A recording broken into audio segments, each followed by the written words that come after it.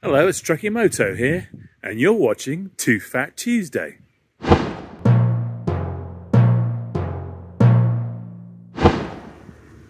So from a dietary standpoint, this week has been a bit of a disaster. The week started with a waffle cone with a couple of scoops of very delicious pralines and cream ice cream. Then there was some very nice country white bread from Wegmans. That was followed up by a dinner party that featured some cake. And then yesterday, the worst thing of all is I went to an all-you-can-eat buffet.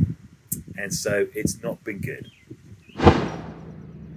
So the upshot of all this gluttony is that I've put all 4 of those pounds back on that I lost last week. Not a very good performance. So I am back up to 426 pounds. And I'm just going to have to try to do better next week. Tune in and see how I do.